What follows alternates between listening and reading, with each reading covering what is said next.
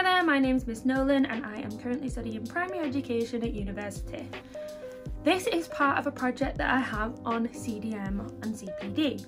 I've created a CPD playlist in order for teachers to have access to short and snappy videos that get straight to the point and that are easily accessible.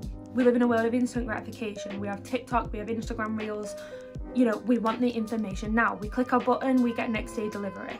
I know that this year has been especially hard for teachers. We have so much work to do. We just want some CPD that's quick, easy, at our fingertips. We can click on it, we can watch it. But what I would really enjoy is this to be something that is ongoing. I would really like to use this strategy in my future schools.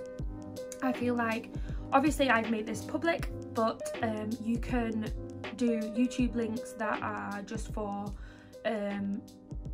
specific people, so you could just send them out to your school, and that could be a online way of communicating with staff, especially because, you know, meetings aren't being able to go ahead, and you know, those meetings can be quite long and drawn out.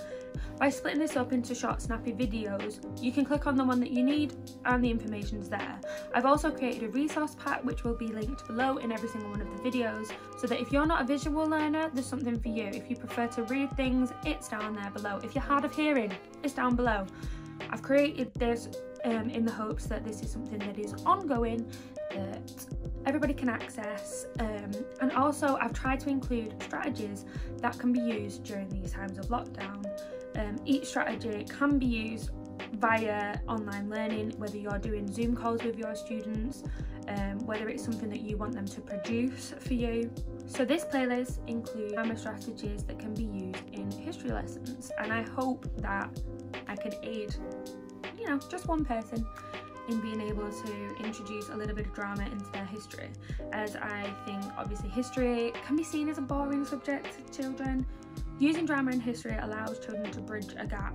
There is a separation between the present and children and obviously the past.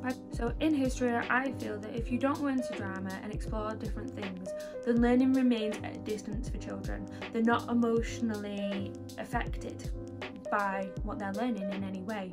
So by putting on a character's shoes or speaking to a character from the past, they can bridge that gap.